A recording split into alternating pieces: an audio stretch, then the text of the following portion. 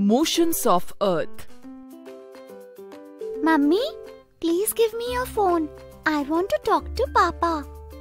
Tina, don't disturb your father. He must be asleep. It's night in Washington right now. How can it be night over there when it is afternoon over here? See, the clock reads 1:57 p.m.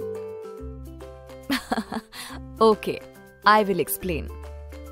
The day and night are caused due to the movement of the Earth on its axis. This movement is called rotation. What is an axis?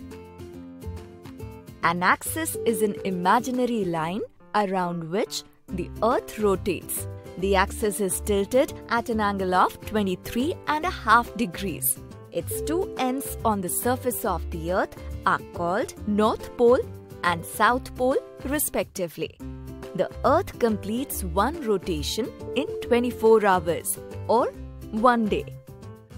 As the Earth rotates, the side facing the Sun experiences day and the side away from the Sun experiences night. The Earth rotates from west to east. That is why it appears that the Sun rises in the east and sets in the west. Oh, now I know why we have day and night.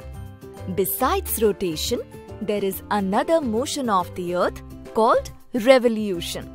Revolution is the movement of the Earth around the Sun following a fixed path called the orbit. The Earth takes 365 days or 1 year to complete one revolution around the Sun. Rotation causes day and night. Does revolution have any effect on Earth?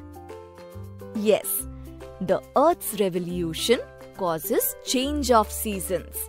Tina, can you name the 4 seasons? Summer, autumn, winter and spring. Seasons are caused due to the Earth's revolution around the Sun and the tilt in its axis. This sounds so interesting. Please tell me more about it. As the Earth revolves around the Sun, its tilted axis always points in the same direction. This means that one of the hemispheres is closer to the Sun than the other. When the northern hemisphere is tilted towards the Sun, it receives more sunlight. This brings summer in the northern hemisphere. At the same time, the southern hemisphere that is tilted away from the Sun receives slanting rays of the Sun, indicating winter. This is how we experience different seasons in the northern and southern hemispheres at the same time. So, Tina, I hope now you know how you experience day and night as well as seasons on Earth. Yes, Mummy. Thank you for explaining it to me.